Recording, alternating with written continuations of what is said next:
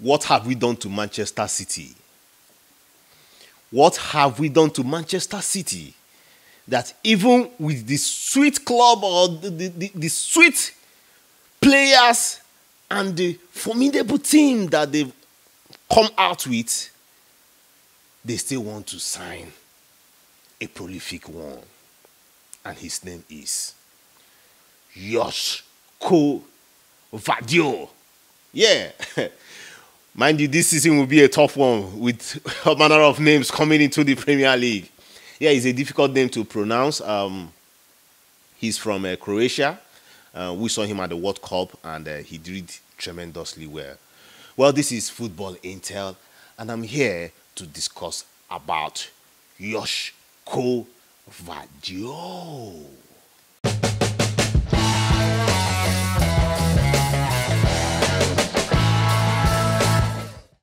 Welcome back. If you are new to this channel, please go there and subscribe. Click the subscribe button because this is a community. We're trying to form a community. And remember, like we said, the first $100 that we'll make from this channel will be for charity. And what charity are we talking about? We're talking about kids in Nigeria, Africa, that wants to play this game that we love but don't have the opportunity to be well kitted. So we'll start from that space where we'll be contributing some boots, maybe used boots, but quality ones for these young lads to use to play this game that we love. So welcome back. Welcome back. We'll be talking about Josko Gvardiol. Yeah, still a tough name for me to call, but this guy, about having a tough name, he still have this toughness, and he's a player that is unique that he almost broke this record, the record of the highest paid or highest ever paid defender in the history of football. Remember, the owner of this title or the owner of this remarkable feat is Harry Maguire, the one that's the so-called outcast of Manchester United. And you know that this player, Josko, is a player that did so much well in the World Cup. And I think, personally, I think the World Cup was the stage for him because he put up so much show for scouts to identify him the more. There was this part, if you watch the game against Croatia, mind you, he's from Croatia, but I'll get into details of his background. There was this game in the World Cup, Croatia versus Morocco, that he made a very remarkable pass from the defense. Okay, this particular pass, it was linear that this pass was able to cut through 7 Moroccan players. That is the kind of player he is.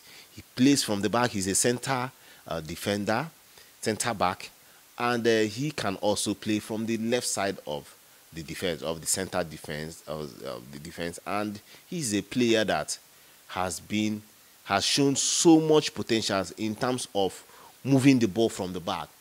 And we know that Pep Guardiola is that coach that loves playing from the back. Remember one time Manchester City had a goalkeeper that was not able to play from the back, and we know what happened. He was sent out of the team. This is the kind of player they have. But won't be like, oh, come on. Is this not the same City that have many centre-backs? You're talking about Laporte. You're talking about John Stones. You have tremendous players out there. And why is it that City are going after this guy?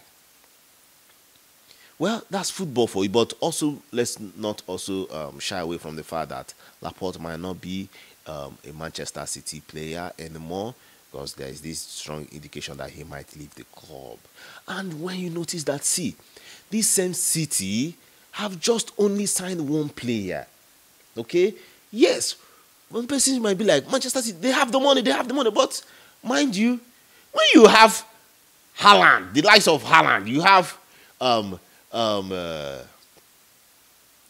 name them, numerous players out there, Kevin De Bruyne. Well, let me not just, this show is not just about naming players that Manchester City have, But yes, they are so fortified that one be like, who else do they need? But this is football, and this is Pep Guardiola, the phenomenal tactician. So, this young lad, he's just 21, was born in January 2002. He started playing football at the age of 7. And who taught him how to play football? His father, who was an amateur footballer.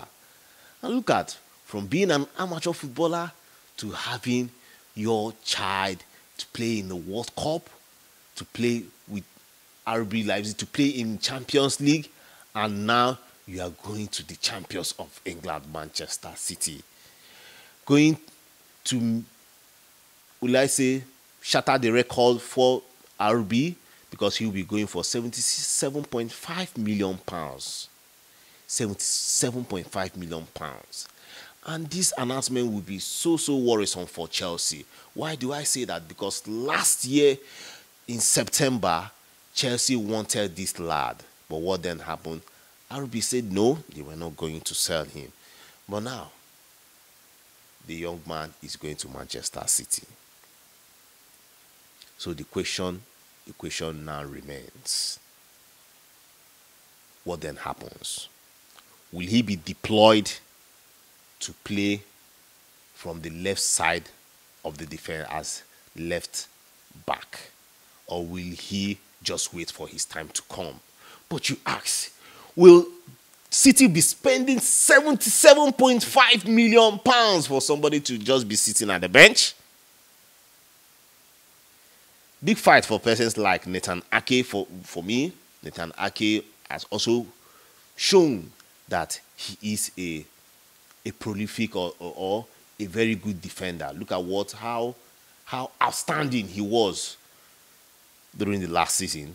A player that, if you check around the whole Bournemouth team of his time, and many of the players that played with him have all gone. And there's one just good thing about playing in a fine club like Manchester City.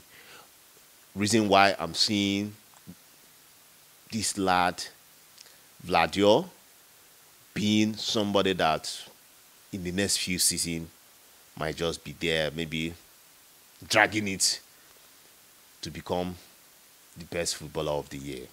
Well, I'll have to stop here, and I thank you for watching to this moment. Please make sure you subscribe to this channel. Click on that